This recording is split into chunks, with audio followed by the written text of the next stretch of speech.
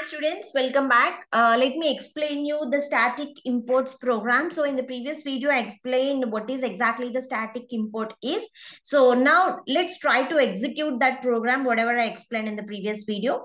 Okay, so here what I'm doing is, this are just taking the wrapper class only. Now let me import here, import static java.lang. Now I'm writing the integer, that is a wrapper class, integer dot star. So whenever I mention integer dot star, okay, so the methods that are present inside the integer that can be used, okay, without writing integer dot, without using the class name. That is the main thing. So it allows to access all static members of integer class without the class name. All the static members of integer. That's why here I have mentioned static. The static members of integer class without class name we can access. Okay, so this feature is allows to avoid class name with static members, avoids to use the class name. So let me take one more import also. Import, so we are import static java.lang. And this time I'm taking the class system, that is system.out.println. It's right there. So that system.out.println, in there you no need to class use the system. Okay, you can simply write out.println because you're already imported system dot. So whatever the methods, all the static members of system class without class name you can access. Without class name you can access. That is how. Without this class name you can access. The same program I'm taking. So I simply remove the system one because I already imported here. Import static java.lang.system.star. So whenever you import it, so you no need to mention the system class here. In the same way, here also you no need to mention integer class. Why I don't need to mention? Because I already imported static java.lang.integer class. So you no need to mention it. Okay.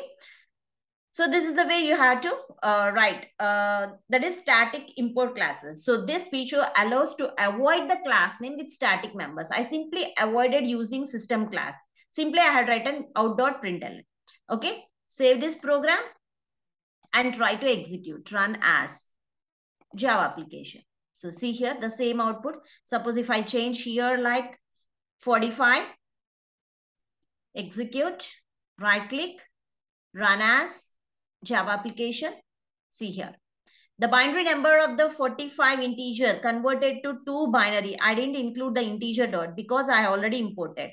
And the octal number of 45 is 55. And the hexa string of this 45 is 2D. Okay, so this is the usage of the static imports. If you imported that class, you no need to mention the class name in the program. Okay, so let me take the another program. So the static in the integer method, integer class, you are using one method that is a parseInt. ParseInt. So the parseInt is used to parse integers from a given string. Okay, so let me take an example. So the same program I'm modifying here. What I'm doing here is, so I already imported integer, so I don't want to mention the class name. Simply I'm writing int x is equal to, let me take int x is equal to, I'm not mentioning integer dot. Okay, if you want to mention integer dot, then you no need to import it. So I already imported it, so I'm not mentioning integer dot. Directly I'm calling the method that is present in integer class, that is a parseInt. ParseInt is a method that is present in java.lang.integer class. ParseInt argument 0. So whatever the argument that I passed, so that argument, that is a string, right?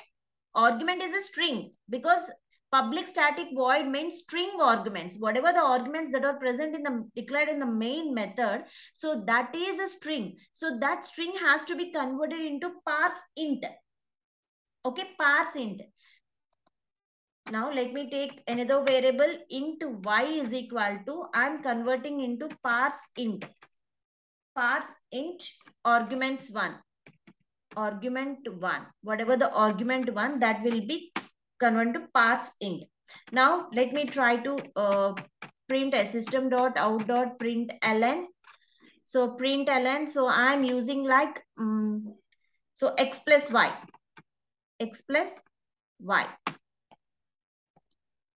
Okay, so x plus y. Okay, so now save the program. Try to execute it. Right click, run as Java application. See here, exception is thread main java.lang.array index out of bound exception. Okay, index 0. So whatever I had given, so it is throwing an exception, number format, index out of bound exception. So that means you have to pass the arguments, right? So here you also no need to mention system because I already imported the system, right? So that is what, if you have to give in the command line argument, right? So what I said, before writing in the command line argument, first try to execute the program, run the program. Now go with run as, run configuration. So wrapper classes, go with the arguments. So try to give the arguments here. I'm giving 30 and 80. Apply, run. So both string is going to be added. See here, in the previous video, when I explained something like argument 0 and argument 1, okay, if you want to pass, those two strings are concatenated. If you didn't mention the parse int, these strings are concatenated. So whatever the 30 and 80 I entered, that 30, 80 is going to be concatenated. But here I use the parse int. Parse int means whatever the string I had entered, that is converted into integer. And this is also the string that is converted into integer. And those two integers are added and that result will be appeared. 110. Okay, that result is printed. Now, suppose if I give, instead of integers, if I give the string, what will happen? Now try to execute it, run. Okay, run configuration. So arguments. So here what I am giving is, I'll give the strings. Let me give my name, Bhanu space Priya. What will happen? Come on, guess what happens. So Bhanu is a string, Priya is also string. If I want to convert into parse int, it will executed. Let me apply, run. See here, exception. Number format exception error will be occurred. Why? Because number format exception. Because string cannot convert into number. Whatever the string I had given, that cannot be converted into number. The wrapper class. So here it will not, cannot convert it into number. So the parse int is used to take only the integers. Whatever the integers that we are entered, those integers are going to be argument 0. So that means it's nothing but, suppose whatever the number I had entered, 30. It is a string. Okay, that string will be converted into number 30. Okay, it will be converted into 30. Okay, so this is the way you have to be executed. So now go with the wrapper class, run as, run configuration, arguments. So here only give 20 space 30. So apply, run. So 20, 30, 50 you'll get.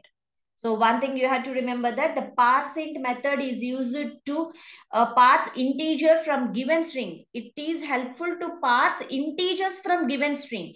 In the given string, it is used to parse only the integers. Okay. Thank you.